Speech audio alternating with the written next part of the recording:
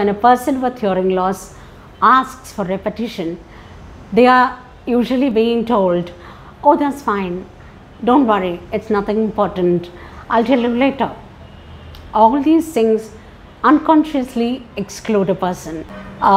As a person with multiple disabilities, including profound hearing loss, I can say with confidence that hearing loss has been the most challenging one for me to accept, to understand, and to educate people around me. It's hard because it is a hidden disability and there are lots of stigma and stereotyping associated with it.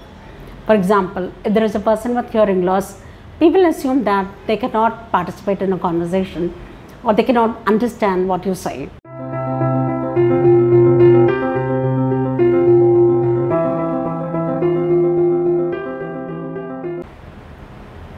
September is celebrated as International Deaf Awareness Month. Did you know that over 360 million people in the world have some form of deafness or hearing loss? And additionally, more than 1 billion young people are at the risk of losing their hearing permanently due to bad or unsafe listening practices. That's huge, especially considering how little we know about deafness and hearing loss. As a communication specialist by profession, I place immense importance on the effectiveness of communication. In this video, I'm going to share a few tips and strategies on how to communicate with a person who is hard of hearing. Some persons use lip reading, where they observe the movements of the mouth of someone to interpret what's being said. Some persons use hearing aids. These are devices which are worn in and around your ears and they amplify the sounds that they hear. Some persons use closed captioning, where speech is written and noise is being described on the screen. These are mostly used for videos and online meetings. Some persons use sign language, and this is where hand movements are used to communicate words, names, and letters. Different people use different forms of communication, and it's always better to ask them which is suitable for them before communicating with the person. Say the person's name before beginning conversation. This helps them to focus attention to what you're going to say. Face the person directly. Don't speak from behind. Don't speak when you're walking.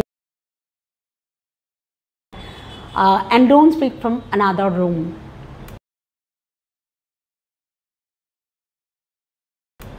Keep your hands away from your face when you speak, because a lot of people, whether they are signers or hearing aid users, they tend to rely on lip reading.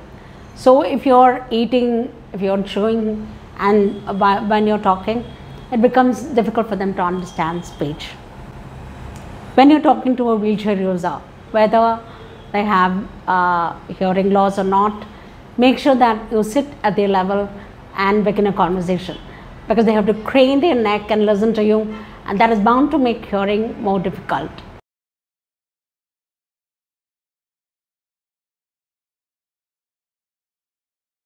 Ensure that there is no strong source of light behind you, because that makes it difficult to see your face.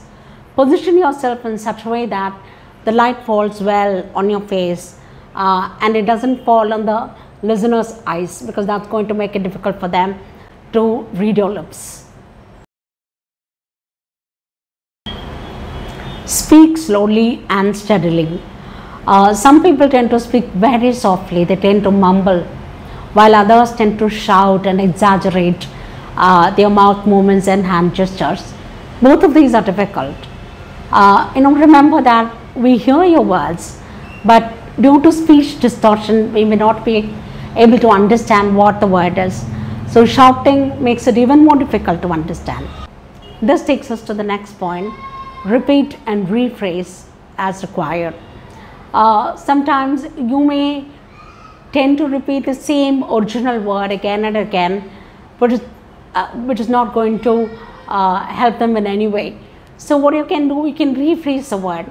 For example, if you're asking, "Hey, you write poems, right?" and they're not able to get the word poems due to distortion of sound. If you keep on repeating poems, poems is going to make it more difficult for both of you. So you can rephrase and say, Are you interested in poetry? Do you dabble in poetry? Something like that. It's more difficult to understand speech when there is a lot of background noise. Specify the topic of discussion to the person with hearing loss in a group conversation. And if the subject keeps changing, just acquaint them with the change of topic so that they don't miss out on the flow of conversation.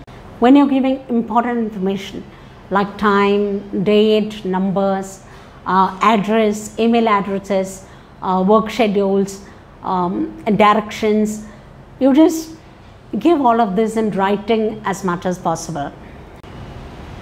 When it comes to digital meeting, ensure that your videos and live meetings are captioned as far as possible. Enable transcriptions if it's available, and ensure that your cameras are on always. My boss in my previous workplace insists that we all keep the cameras on. It is a good practice not just for persons who lip read, but also for everyone to stay connected and to check accuracy. When it comes to group conversations, be it in the physical space or in the digital space, take turns before speaking and avoid interrupting other speakers. Also, mute your speakers when you're not talking. All these are methods of productivity, not just for persons with hearing loss, but for everyone. With the onset of the pandemic, I didn't know that I had to face a whole new, unexpected challenge to communication in the form of face masks and social distancing. Of course, these protect us from the virus.